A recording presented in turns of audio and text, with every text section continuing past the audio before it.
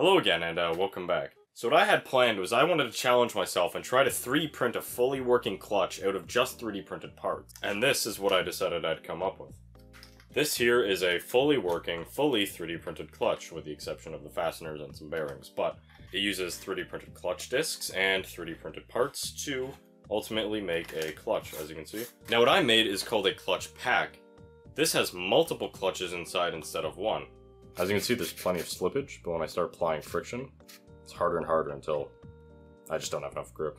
Because when you have all these discs pressing together, it actually creates a very large amount of surface area across multiple discs, rather than having one very big disc.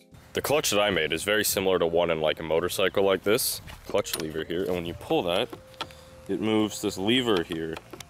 And that's what activates the clutch, which is actually on this side, I'm pretty sure. Yeah. What I'm doing here is I'm using an angle grinder to rough up the surface of the shaft, and then I'm going to use JB Weld to mate it to the spline. I'm just going to leave it like this to harden, that way it doesn't like run out to the bottom or the top, because I'm pretty sure JB Weld's thin enough, and then every now and then I'll just go out and just kind of give it a turn. Basically, when building this is the last thing I want to be the weak point. I want everything else to break either before it, so I either want the clutch to slip or... Otherwise, I'll probably have to make a keyed kind of thing of this, but I don't really think I will. I'll probably just JB Weld it and then hope it holds. Ooh, it feels like it's gonna explode.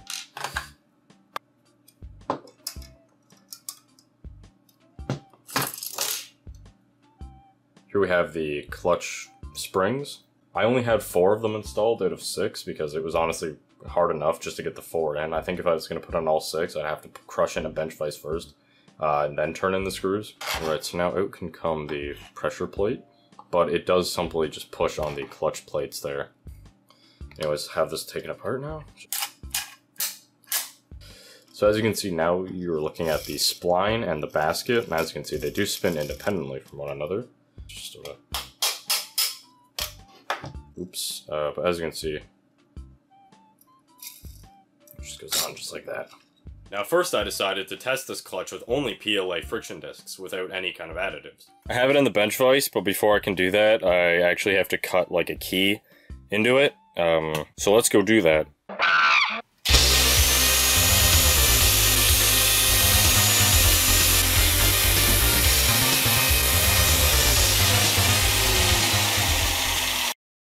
Okay, how should I start this? Tighten that up. Like so.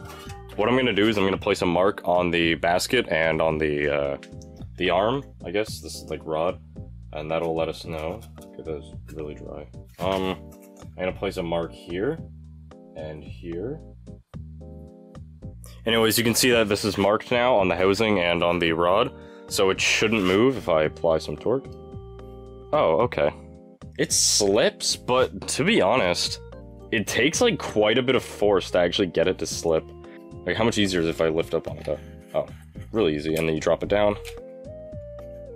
Actually, that's pretty good. I mean, obviously it is slipping still, but you know, like it takes...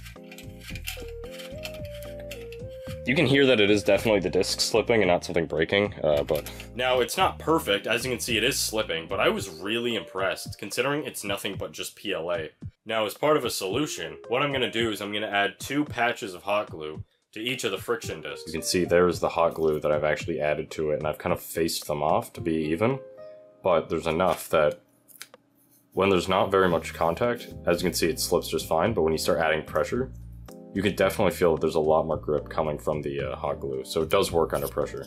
Alright, welcome back to the garage. I have the thing put in this time, the clutch, and as you can see, I'm going to line up those 2 lines again, just like that. So, let's see.